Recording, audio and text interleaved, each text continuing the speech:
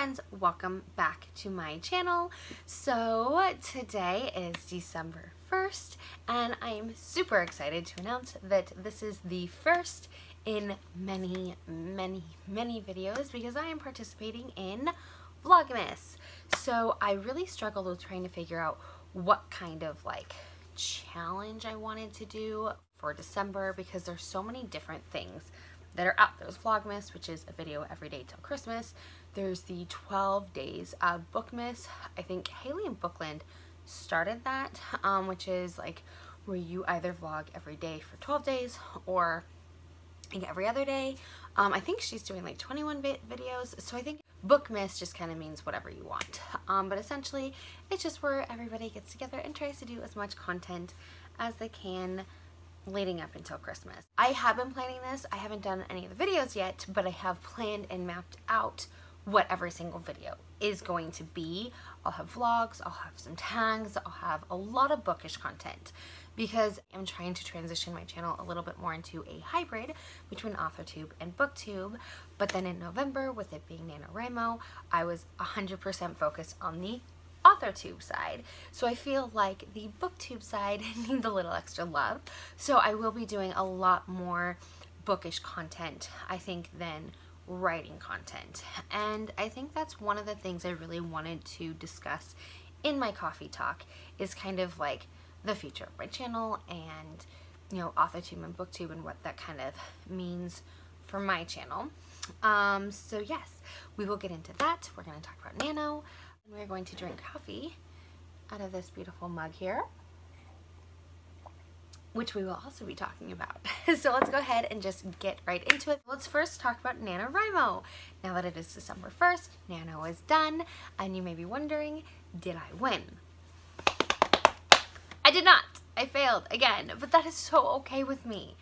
I have learned not to care about whether or not I win or lose Nano, or if I write more or less words than other people, because I am myself. It is my process. It is my book, my life. I have 5 spare minutes a day that's not busy doing other things, Something that we've discussed a lot is that it's not even time management is a struggle for me. It's just that 24 hours is not enough time in a day for me. And so the fact that I can write it all is fine. Did I finish my book? Of course I didn't finish my book. It also doesn't help that I was supposed to write 20,000 words in October, I think was my goal. And I wrote, I think, 5?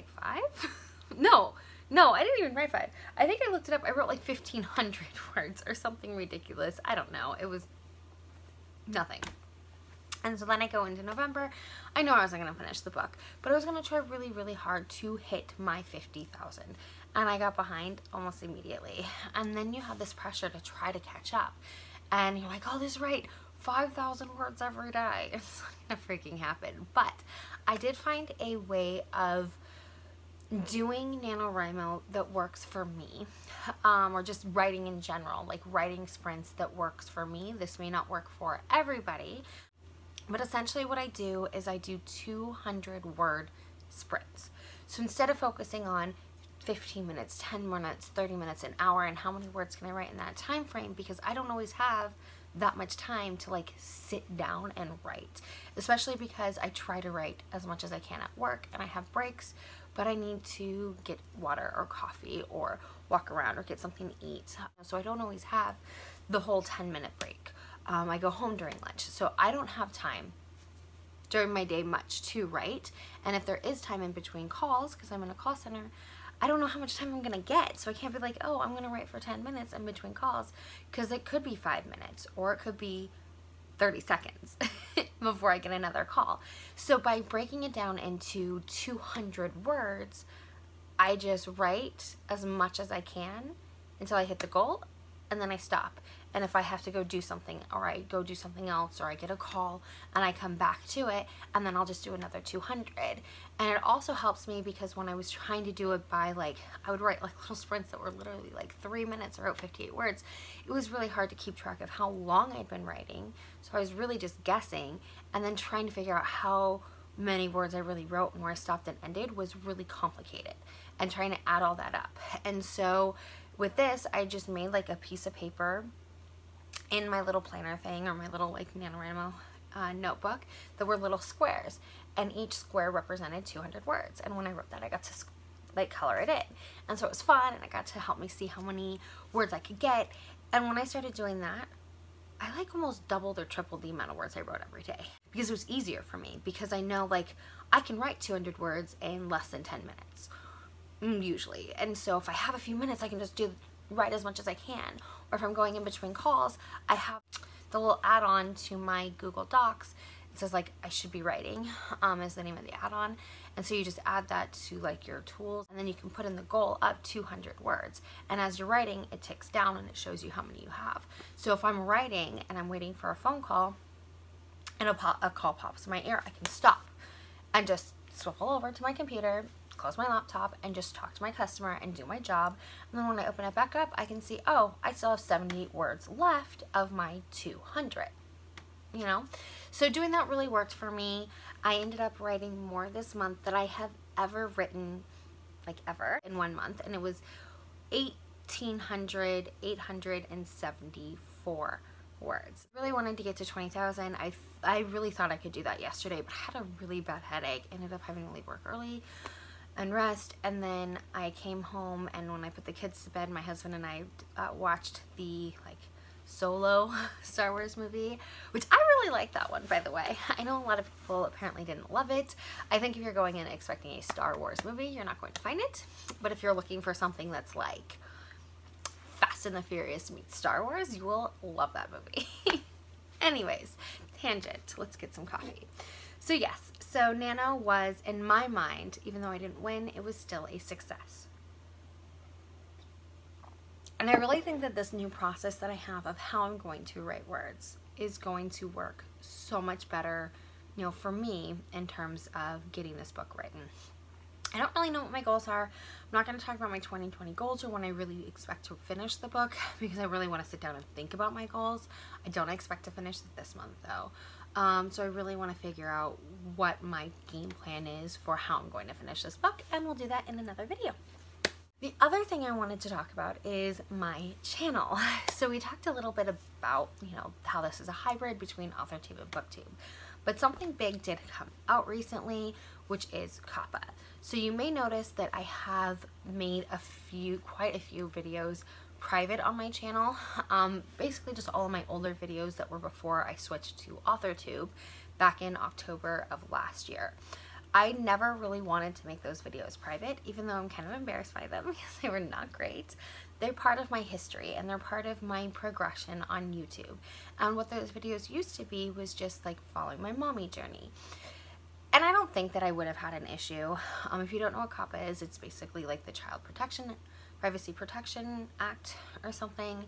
And it is affecting YouTube creators that make content for kids or general audience. So if you have, you know, this is again more for like family vloggers, gamers might be affected by this. I don't really see it affecting Authortube or Booktube at all.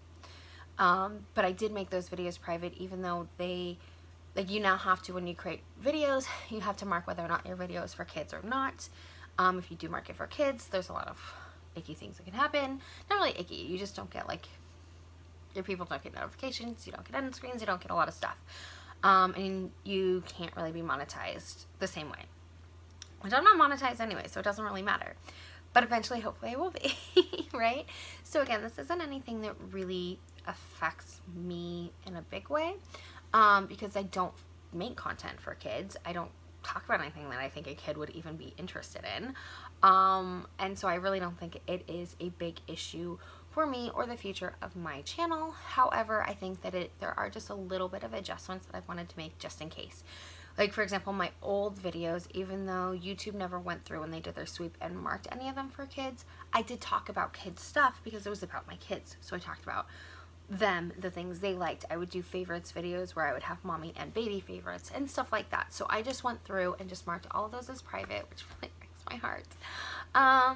But I mean, this is not really content. Nobody was looking at those videos anyways. They had nothing to do with where we're going forward, and so it's fine.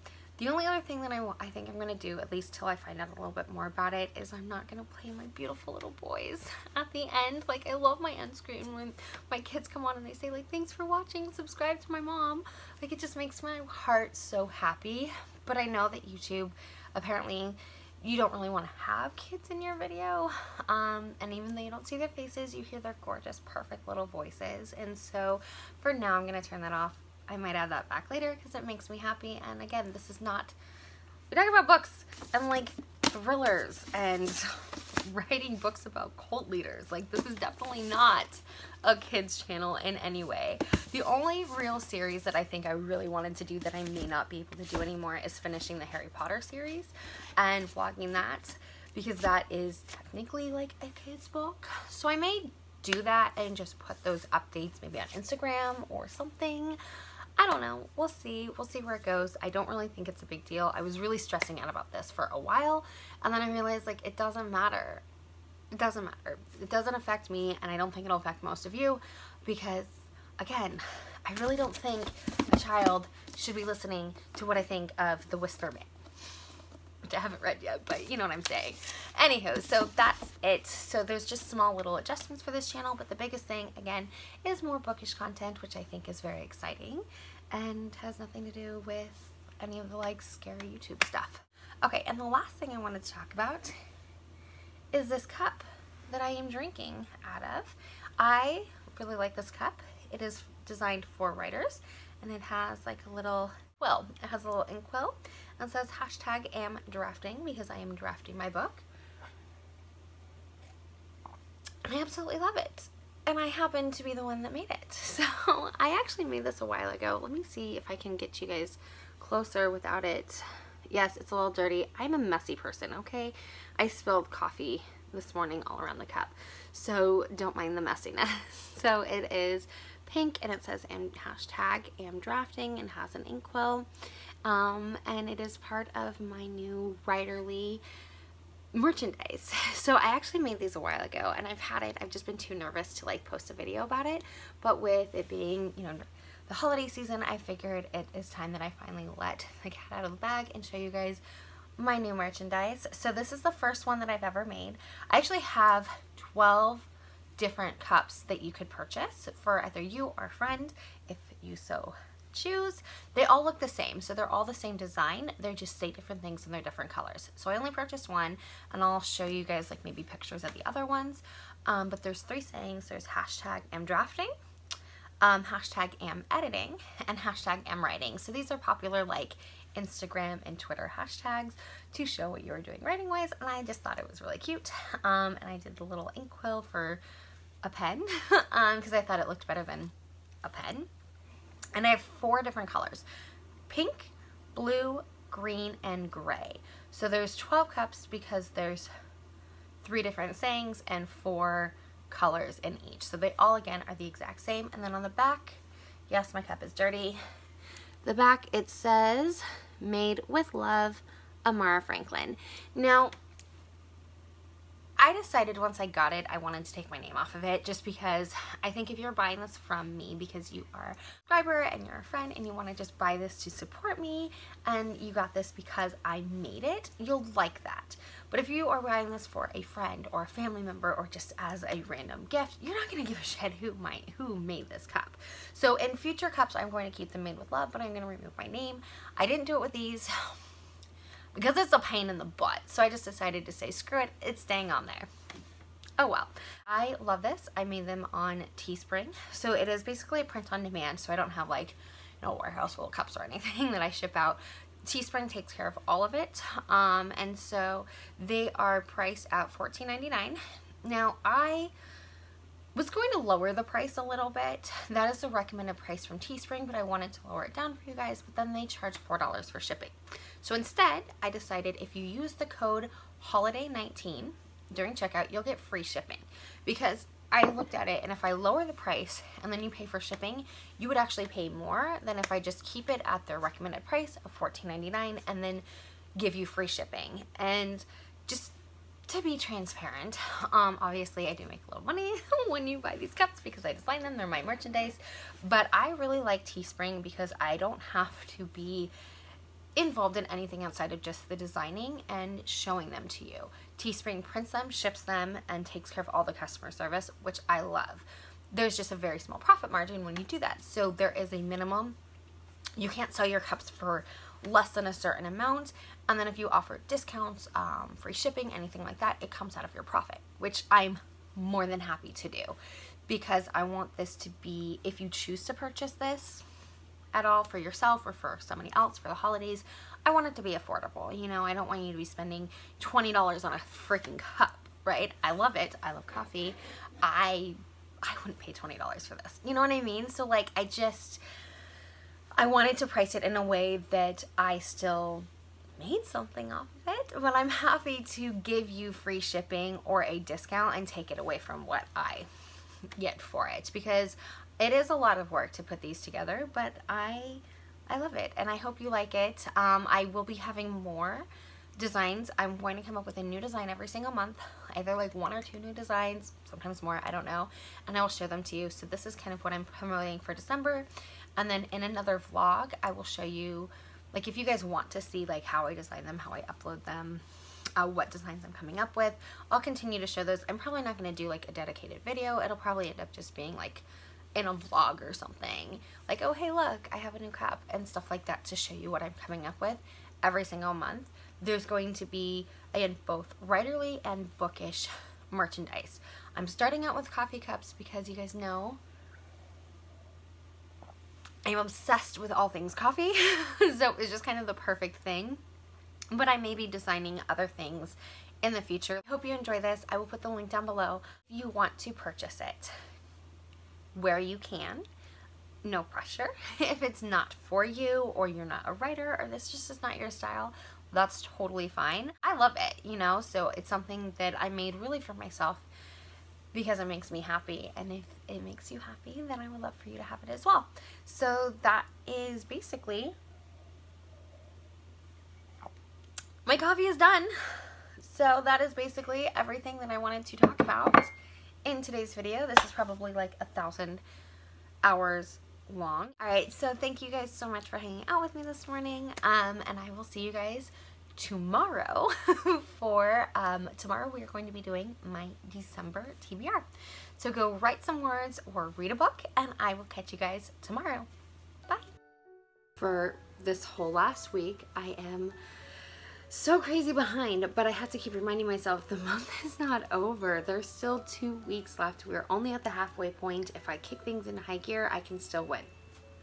So I have to like not have this mentality of, oh my gosh, it's over. Because here's something that's really funny.